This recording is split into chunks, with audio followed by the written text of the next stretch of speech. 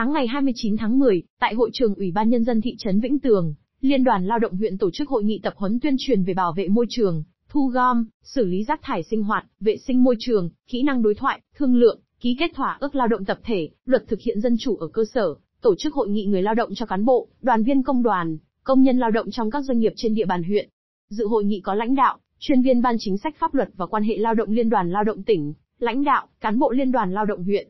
Tại hội nghị, các cán bộ, đoàn viên công đoàn, công nhân lao động trên địa bàn huyện được truyền đạt các kiến thức về bảo vệ môi trường, thu gom, xử lý rác thải sinh hoạt và vệ sinh môi trường, luật thực hiện dân chủ ở cơ sở, tổ chức hội nghị người lao động như hướng dẫn phân loại rác thải tại nguồn, các nội dung người sử dụng lao động phải công khai với người lao động, nội dung, hình thức người lao động được kiểm tra, giám sát, đối thoại định kỳ, đối thoại khi có yêu cầu của một bên hoặc các bên, đối thoại khi có vụ việc, hình thức, nội dung tổ chức hội nghị người lao động, cơ sở pháp lý. Hội nghị cũng triển khai các nội dung, thương lượng tập thể, thỏa ước lao động tập thể, thực trạng thỏa ước lao động tập thể trên địa bàn tỉnh, thư viện thỏa ước lao động tập thể, kỹ năng đối thoại, thương lượng, ký kết thỏa ước lao động tập thể.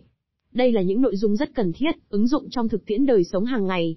Thông qua hội nghị giúp cho đội ngũ cán bộ, đoàn viên công đoàn, công nhân lao động trong huyện nâng cao nhận thức về tác động tiêu cực của rác thải đến môi trường, sức khỏe con người và tầm quan trọng của việc quản lý, thu gom, xử lý rác thải trong cộng đồng, phát huy và tăng cường sự tham gia của đoàn viên, công nhân lao động trong việc thu gom, phân loại các chất thải, xây dựng cảnh quan môi trường xanh sạch đẹp, bảo vệ sức khỏe. Đồng thời, nắm được những kiến thức chuyên sâu về xây dựng, ký kết thỏa ước lao động tập thể, cùng những kỹ năng trong thương lượng để đạt được nhiều điều khoản có lợi hơn cho người lao động, nâng cao năng lực của cán bộ công đoàn về kỹ năng, kiến thức pháp luật về lao động và công đoàn. Từ đó góp giúp cho tổ chức công đoàn thực hiện ngày càng tốt nhiệm vụ đại diện bảo vệ quyền, lợi ích hợp pháp, chính đáng của người lao động tại doanh nghiệp.